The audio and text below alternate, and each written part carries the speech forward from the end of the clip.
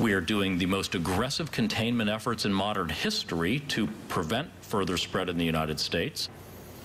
Leaders at every level urging Americans remain calm but be alert as the coronavirus continues to spread overseas. And that has people right here in the Triangle understandably worried. CBS 17's Jamise Price tells us many have rushed out to actually stock up on medical supplies. Jamise?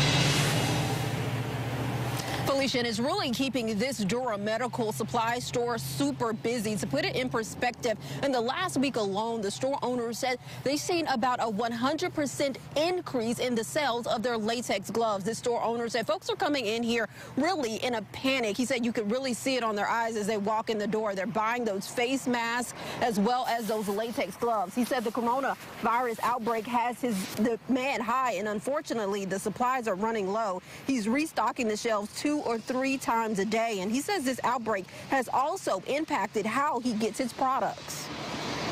Most of our masks and everything is made overseas. Everything is under quarantine, and what they tell me is a lot of it sitting on the docks, and they won't release it.